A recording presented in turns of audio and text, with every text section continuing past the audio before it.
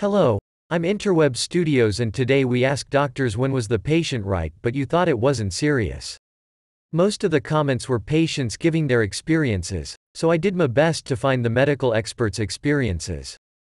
If you want to hear patients' experiences, let me know in the comments down below. Since you are there, don't forget to like and subscribe. With that out of the way, sit back and enjoy. Patient stated a live cockroach was in his ear. I said probably not and ate my words. Had this happened to me with a moth in my ear? They thought I was methed up. Best part about it was the reaction from the ER nurse when she stuck the scope in my ear. It was something like, "Earha. He does have a bug in there and it's alive. 0 out of 10 do not recommend." A few weeks ago at work I had a gnat dive into my ear. While I was on a call with a customer. I feel like I deserve an Olympic gold medal for never letting the customer know I was basically having a seizing fit on the other end of the line. As soon as I managed to get him to hang up, I threw off my headset and let out the screams I'd been holding in the entire time. Managed to get the little ducker to fly back out, and then turned it into a grease smear on the wall, but for hours after I kept feeling little phantom legs in my ear and I kept twitching at random. I do not even want to imagine what a moth would feel like. In Zambia there are these little sweat bees they call ubalubululu. Try saying that 3 times fast and if you stop for more than about 5 seconds in a wooded area during hot season they swarm you. They find every single orifice, looking for moisture. When they get in your ears, nose, and eyes, the contortions it threw people into was like watching someone possessed. You would have conversations with folks where everyone involved was just swatting at themselves without pause. Patient here told anesthesiologist that the general anesthetic was absurdly painful. He treated me like I was being a baby. He then paralyzed my lungs. His IV missed my vein and I didn't get any general. I was fully awake and suffocating while flopping around like a dying fish.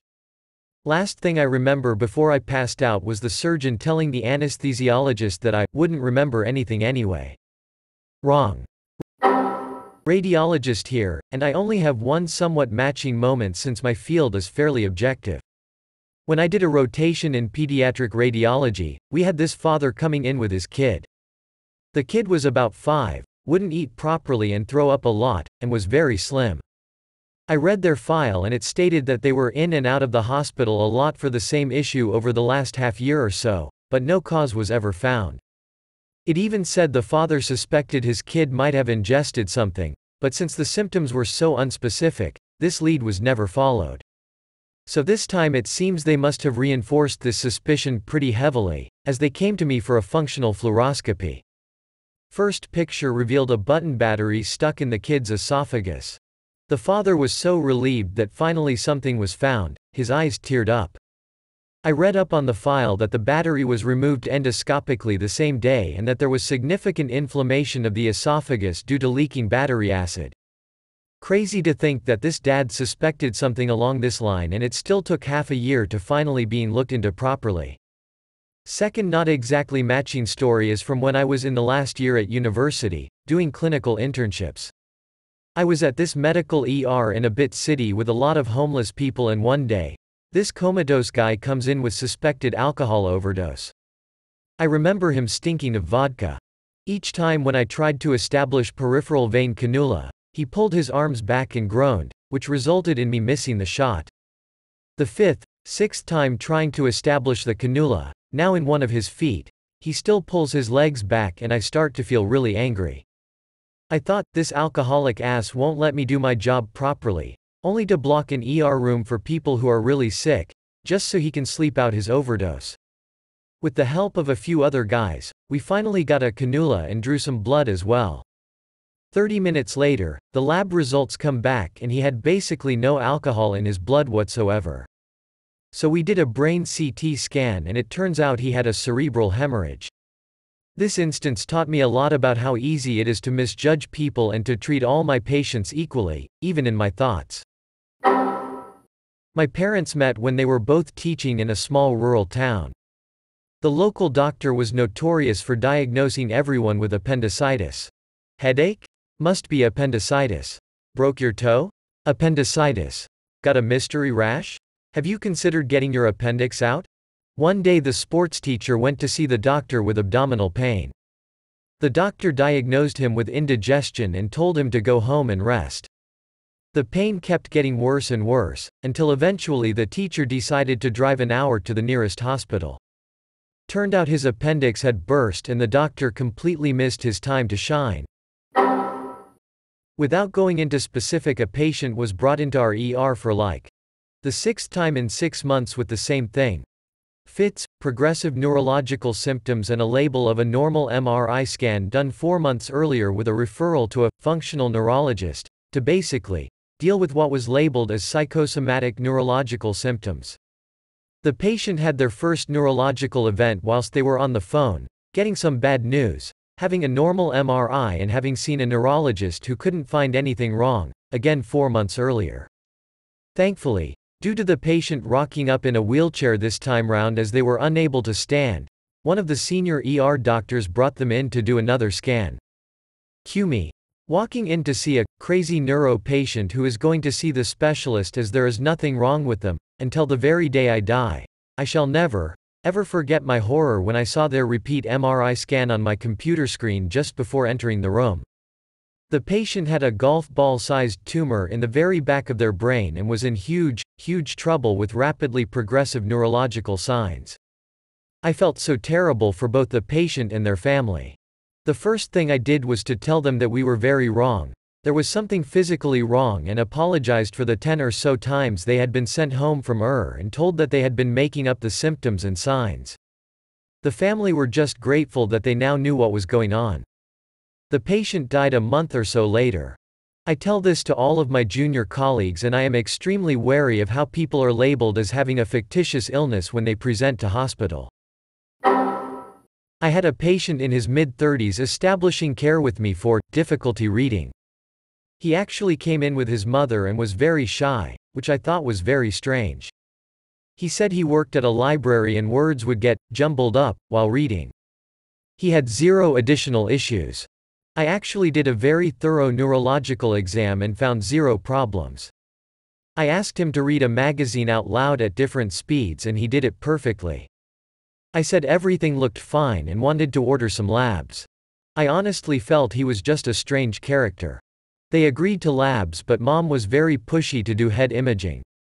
I said we could, but I ordered the CT as routine, and by the time labs came back he was extremely low on vitamin D. I called saying we should replace it and hold off on the scan. Not only did Mom not want the scan cancelled, she wanted an MRI and she wanted it stat. I basically got tired of trying to be reassuring and just ordered what she wanted. He had the biggest glioblastoma I have ever seen. Go Mom. Caveat: not a doctor, I'm a medic. Saw 3 patients in a row who were clearly malingerers, using the military medical system to get out of work without actually being sick or injured. Patient number 4 comes in and says basically she doesn't have any other symptoms but her ears are kinda sore and she wanted time off work. I instantly thought, linger number 4 then, and was very dismissive. Had to run every cost through a medical SGT who asked me if I'd actually done a full assessment before dismissing her. Admitted no, and they rightfully told me off and made me go back and do my job properly. So I returned to the patient, take an actual look in her ears, and to this day they were the most messed up ear canals I've ever seen. They had the bizarre scratch and cuts running down the canals and both eardrums were full of blood and swollen. I was extremely apologetic and sent her straight to the doctor for an urgent review. Taught me a valuable lesson I have never forgot about doing a full assessment on every patient, regardless of what I think about them or their symptoms. Edit: for all those asking, I have no idea what was wrong with her ears. One of the downsides of working in my area is that once you pass a patient on, you almost never hear about what happened after. My best guess is a sudden and intense infection that swelled her ear canals so fast the skin split, but it's just my guess. 3-year-old kid with gastro. Mother says the kid is floppy and weak, but during examination he was climbing furniture and doing normal kid stuff. All objectively normal as far as it's possible to do a neuro exam on an incooperative 3-year-old. Advised to encourage fluids and small frequent meals. Prescribed ondansetron and moved on cuz it's a busy ed with ambulances lining up by the minute. 24 hours later he re-presents completely flaccid, gets intubated and flown to a tertiary center. Turns out there's a super rare autoimmune reaction to certain GI pathogens that causes demyelination similar to Guillain-Barré syndrome, and I ducking missed it. Every day there are thousands of kids that turn up to Ed with gastro. Most of them are a bit flat cause they're exhausted, hungry and dehydrated. So are the parents. I can't MRI and LP every kid who presents lethargic after a bout of gastro. The number needed to treat is far greater than the number needed to harm. Medicine is largely a numbers game. We go for the most likely diagnosis, acknowledging that sometimes we will miss the occasional unicorn. That's why we tell patients to come back if something changes or gets worse. No one knows everything about medicine, and often patients turn up before their symptoms get bad enough to match the descriptions in the textbook. It's only a matter of time before you miss something bad. If it hasn't happened to you, then you haven't seen enough patients.